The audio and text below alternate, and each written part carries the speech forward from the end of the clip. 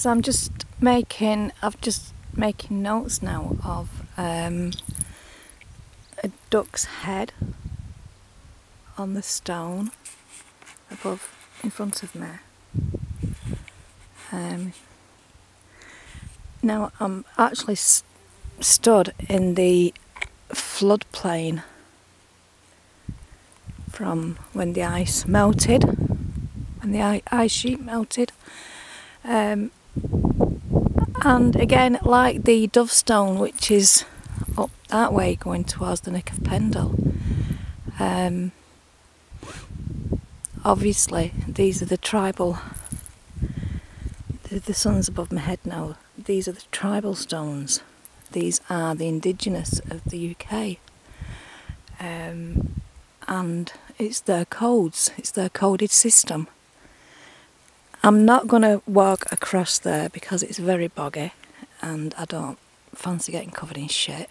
But I just wanted to show the duck on the stone. Now, looking at it, it looks quite a big stone, like a cover stone, you know, a burial cover stone. And obviously the white lichen is showing the duck. So whether the stone's been worked at some point, and these are the tribal codes, it's in with the rocks of the duck chamber. I've noticed quite a few marks on the rocks. I don't know whether they're cup rings, cup marks, quarried marks, but there's a lot of white lichen. Now there's also quite a few interesting marks. I don't know what they are. Interesting stone here. I don't want to ring it at this point. I don't want to wake the dead today. I'm not in the mood. But you can see the duck. It's quite clear.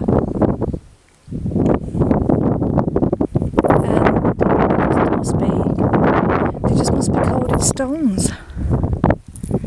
Somebody at some point in the past have left us birds.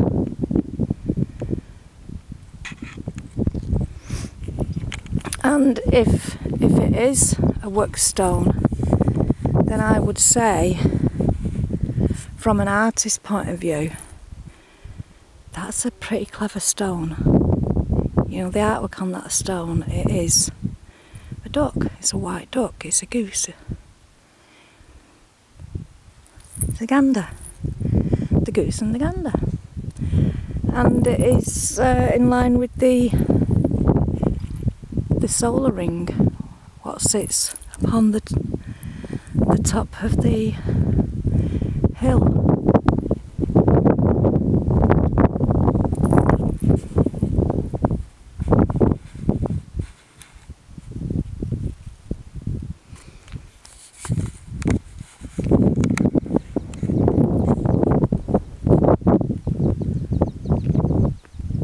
We've got Pendle Witch there, we've got Sabden.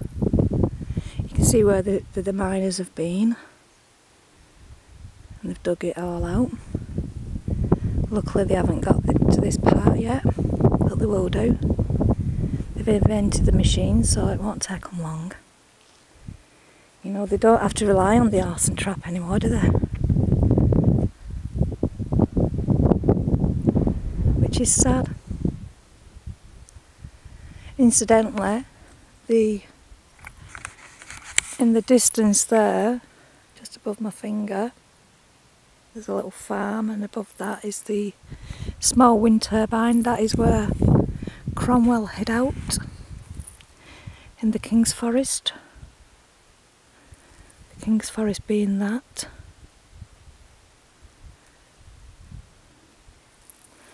And this descends then down to Worley Spring Woods.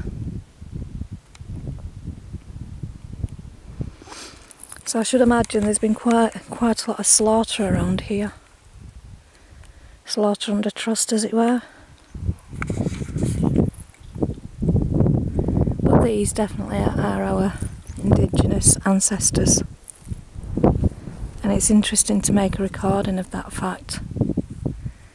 I'm not sure if anybody's made any. See the cup rings.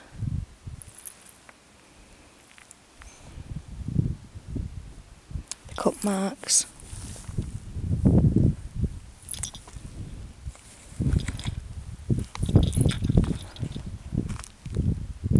This could be, looking at it, something tribal, obviously.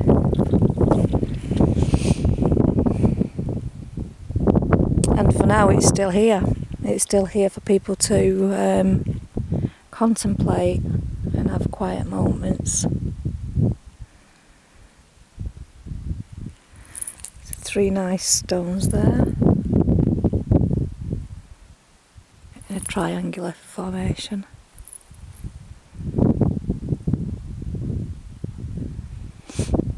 Hunter-gatherers, perhaps. Is it more than hunter-gathering?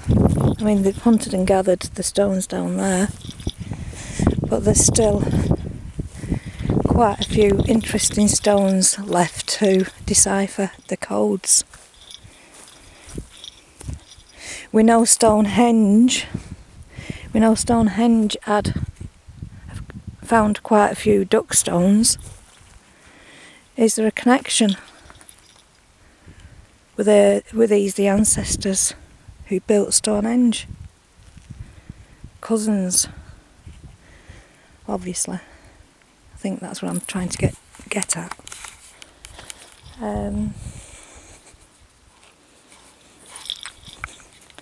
Beautiful lichen of every colour.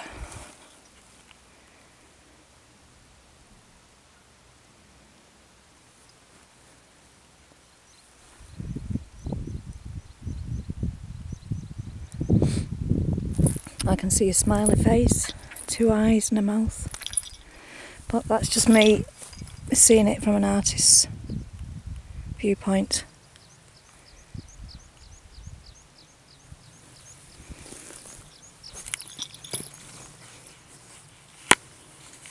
The colours of the stones are so natural.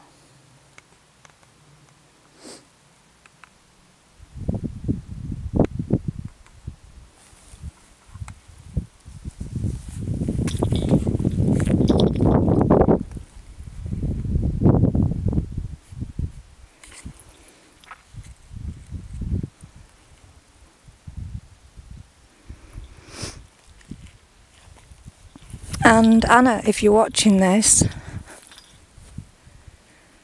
just so peaceful. Just so peaceful. And it's not only peaceful, it's our heritage, darling. While I've been, I've been filming this less than quarter of a mile here. We've got guns going off, shooting the wildlife, and I find it sad because these aren't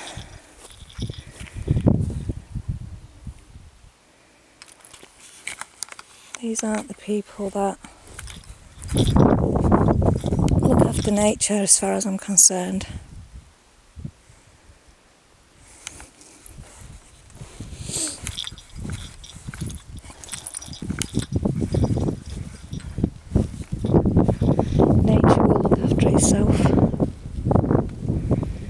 It always did, and it always will do.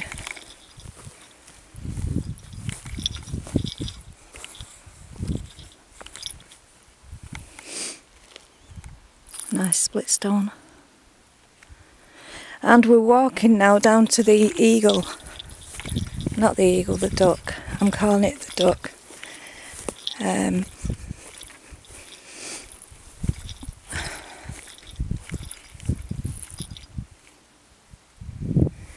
You know, you get quite a peaceful feeling walking amongst the stones. It's an incredible feeling.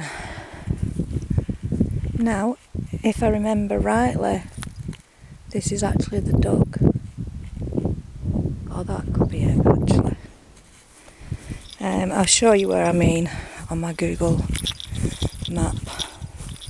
You know, you see it quite clear when you're viewing it from Google Map, and then when you're actually here,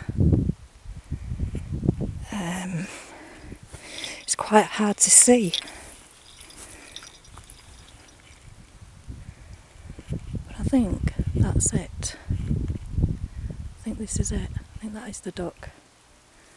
So the split stone, we've got the split stone, and then we've got the duck. So that would in fact be the head, and that's the belly, and that's the duck. It's incredible. And our ancestors left us the marks. They left us the marks of the duck. So that is the eye of the duck. There. This is the beak, the head. This is the body. I'm basically stood in the belly now of the duck. And there's the split stone. And there's the eggs. The eggs are separated from the, I mean it could be its tail, but there has to be an egg stone. The egg stone is the capstone there in front of me, of course. How clever. So the white duck on the stone there is a marker stone. It's the marker stone of the chamber. And I should imagine if I was up viewing that stone now, I suppose I could walk up there. I've done enough walking, I've got to walk back yet.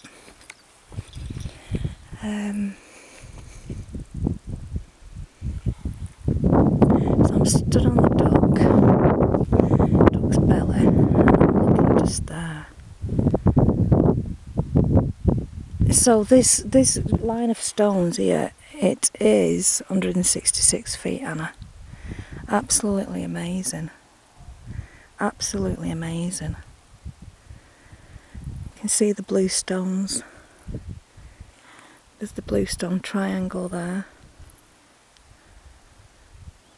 Or it could be a Y. Or a Triskele even. Absolutely amazing. Absolutely amazing. And we've got the blue capstone. Is it a burial chamber? I'm not sure. It could be just a piece of lead stone. But it certainly warrants investigation, I think. Certainly doesn't warrant people coming and just, you know, discarding the stones. These were the Ice Age warriors. These were the survivors of the Stoga slide.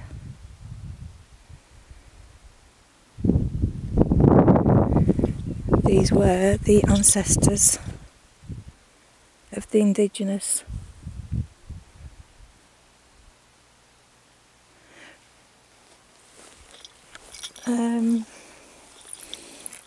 I keep finding raven feathers.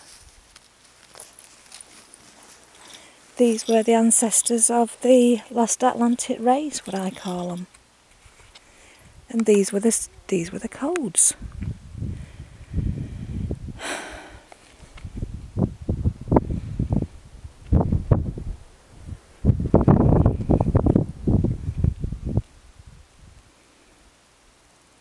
You can see where the quarrying has been taking place.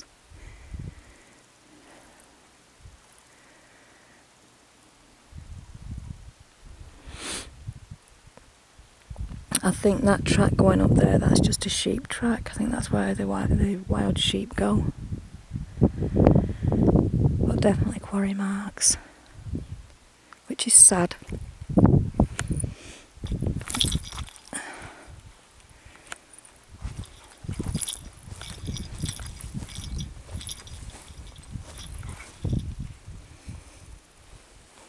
Very sad.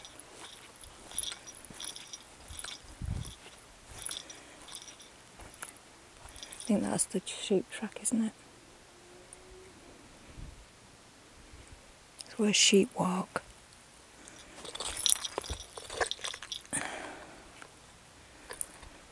So, interesting. To some, not to others.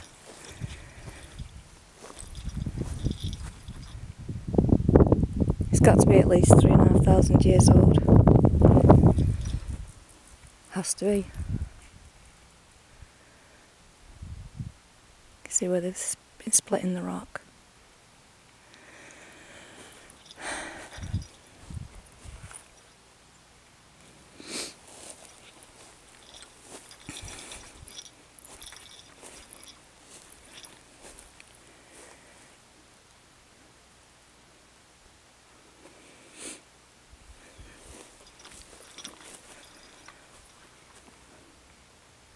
Have they split it, or is it natural? I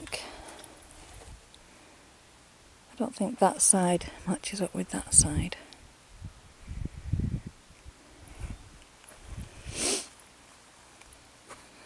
Oh, it's a heart. You can see. So there's the heart, and there's the duck. It's a code. There's the code. There's the duck. And the duck bill. Platypus. And we've got our lines. Oops. We've got our lines and we've got our dots. Lines and dots.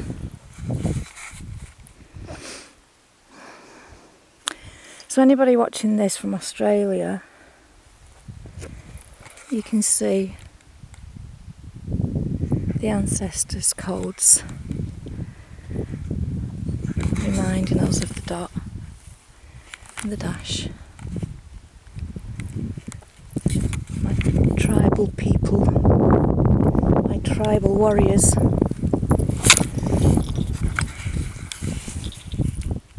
My tribal warriors have left me the codes. But you have to walk round the stones to see that. You've got to walk the stones. You've got to walk the stones. You've got to spend time with the ancestors. You've got to spend time with the ancestors and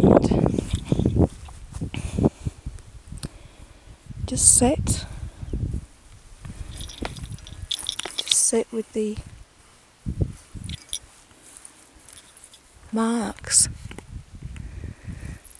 You got to sit with the marks and appreciate the code of the ancestors, the dots.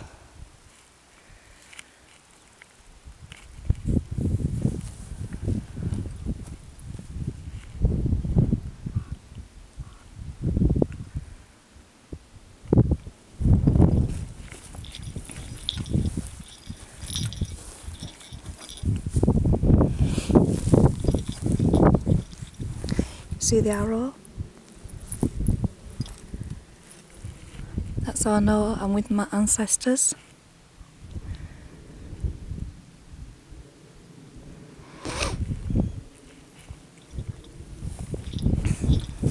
So I will leave it here and report back another day.